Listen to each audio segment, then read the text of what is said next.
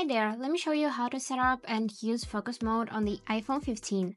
Let's get started. So to find it first, we just need to swipe down from the upper right corner to trigger the control center, and you'll see this tab which is named focus.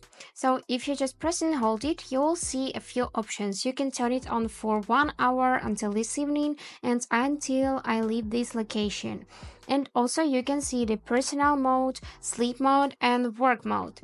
So let's discuss each of them a little bit more detailed.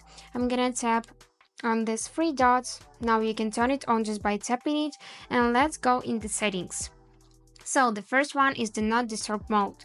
Here you can see allow notifications tab. So go in the people section, and right now you can choose from which people you wanna receive notifications. Here you can add them, and from which people you wanna receive phone calls. For example, you can choose favorite folder, allowed people only, everybody and contacts only. Or reverse, you can choose from which people these notifications will be silenced. Great. Now you can do just the same for the applications, and also you can either enable or disable time-sensitive notifications. And now you can customize screen.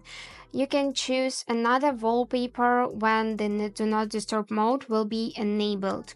So it's really cool. And now you can set a schedule when this mode will be enabled, and here you can also delete it. And now we can also see these three sections: personal, sleep and work. So if you just go in the personal, for example, we can now see this edit button. So we can change the icon and the color of this icon. For example, let's make it blue and let's put this little cute heart in it. I'm gonna tap the done button, and now you can also choose silence notifications. You can choose people, choose apps, customize screens, set a schedule and smart activation, and here choose the focus filters. And also you can do just the same for the sleep mode. It is similar with previous ones, and also here you can customize work focus, which is really cool. And if you just swipe down, you'll see the do not disturb mode. You can switch to the personal, for example, and it will look like this with this little heart. Let me show you this closer. And on the lock screen, you can also see this heart and the name of your folder.